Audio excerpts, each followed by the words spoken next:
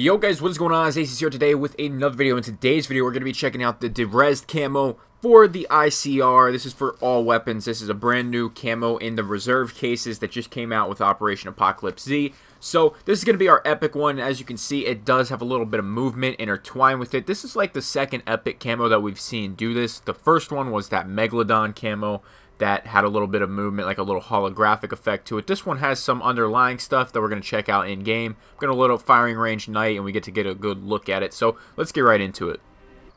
Alright guys, we're getting our first look at the DEREZZED camo, and honestly it looks pretty dope. It has like that turquoise blue color kind of under it. It's almost like a little bit of water in a way. It kind of has like that flow to it, but it's not at the same time.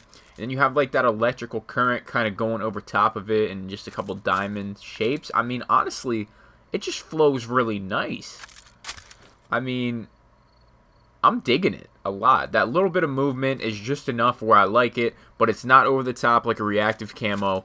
It has that perfect mesh of like that blue and gold. It's just, it looks very, very nice. I didn't think I was going to like it at first from the picture, but I do got to say it looks very, very nice. So, let me know what you guys think about the DEREZZED camo. We got a lot of videos that should be coming out today when you're watching this. Should be the new Horde mode in Blackout, the new Zombies map, a couple more camos, and maybe some other content within the next couple days. So, guys, stick around on the channel. Be sure to subscribe if you are new. Like the video if you did enjoy it. That's all I got, guys. Check out the sponsors and equipment I use in the description below.